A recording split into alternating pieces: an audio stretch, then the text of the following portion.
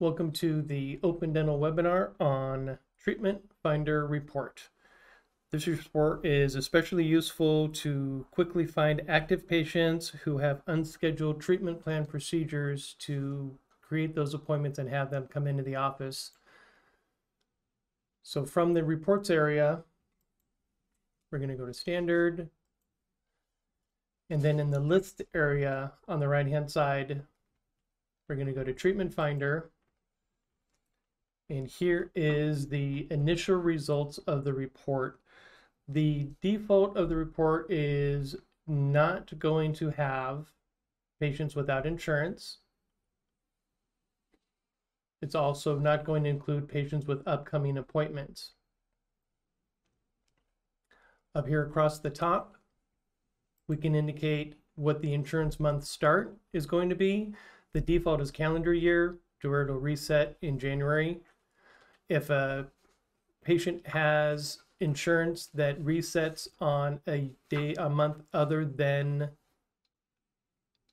January, we can go ahead and select that. But here's the default for the calendar year.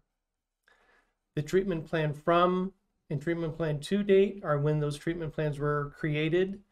The default is to go back a year. We can also sort by clinics, as well as provider and billing type if need be. Across the top here on each one of these columns, we can sort by clicking on the top of any one of these columns.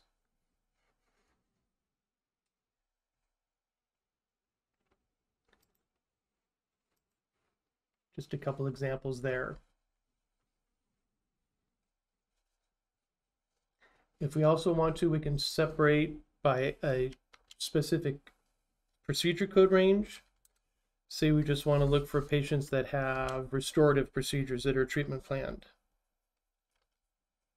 We can input that range. Anytime we make a change in these selections, we'll always want to click Refresh List. And now here are those patients that have treatment plan procedures in this range.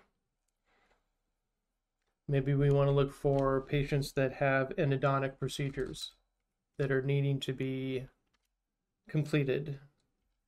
We'll put in that endodontic range, click Refresh List, and here are those. I'll remove those code ranges again to get our list back, and of course, clicking Refresh List. Again, I'm going to sort this by the highest amount treatment plan, going down to the lowest. As we highlight a particular patient in this list, that will automatically behind us change us to the patient that we've selected. We can also highlight a patient and use these buttons at the bottom to go to that family module to look at insurance, or to go to the account module to look at the account.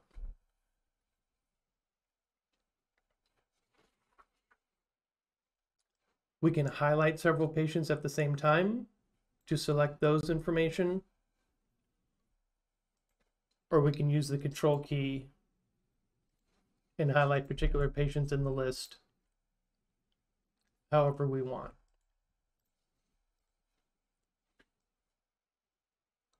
So we want to generate a letter for all these patients. We would then go to the letters preview, and that will generate a letter based off of the treatment plan treatment finder template. I'll show an example of that real quick. Letters preview. Here's the patient letter treatment finder that is located in the Sheets area of Open Dental.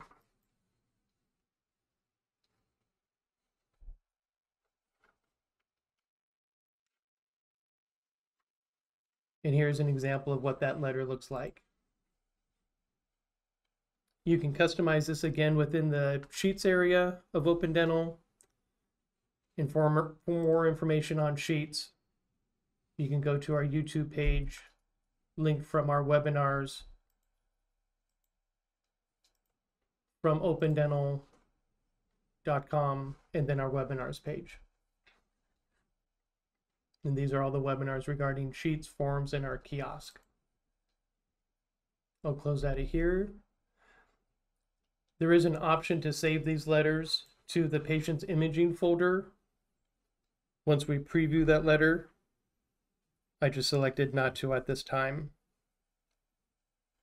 Again, these letters are very useful at the end of the year or when tax refund season is happening, where patients may have additional funds to be able to complete their treatment.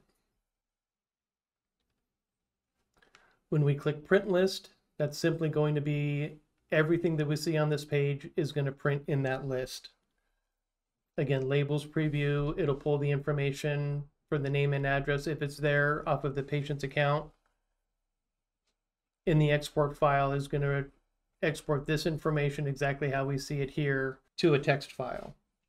Thank you for joining us for today's webinar. If you have additional questions, please call our support line at 503-363-5432 or access our complete online manual at opendental.com. And to make sure you're staying up to date on our latest training videos, make sure you subscribe to our channel and turn on notifications.